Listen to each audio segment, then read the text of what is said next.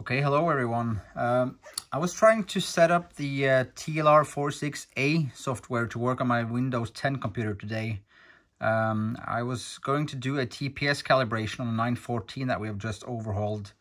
But I was experiencing lots of trouble getting the software and everything to work on a newer computer.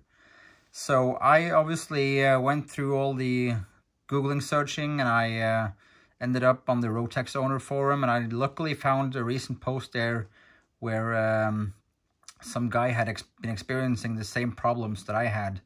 So I simply followed his advice after countless of hours of struggling, and luckily enough it turned out perfect, and I'll show you the easy steps here. So once you've plugged in your RS-232 to USB serial converter, you want to go to My Computer, Properties, and into the Device Manager. Then you'll look for your ports or comms.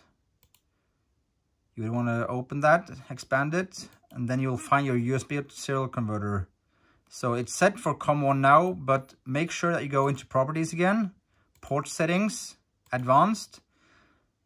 And then what I do, at least, I disable the FIFO buffers, but here in COM port numbers, make sure to select COM1.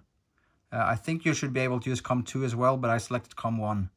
Press OK, OK, and you can close down. So the next thing that happened when I launched the TLR software was that I was just getting error messages. The DOS box opened and I got an error 68 message.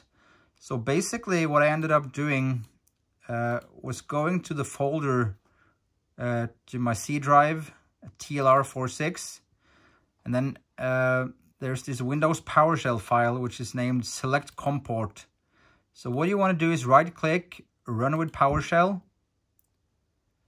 and that will ask you which COM port to use. I simply selected COM1, select, done.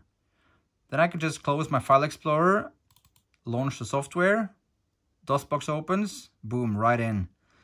So I hope that video made it easier to understand the process of getting the TLR46a software to work on a newer Windows 10 computer, because I sure had a tough time today. So thanks for watching, and I hope it helps out. Cheers.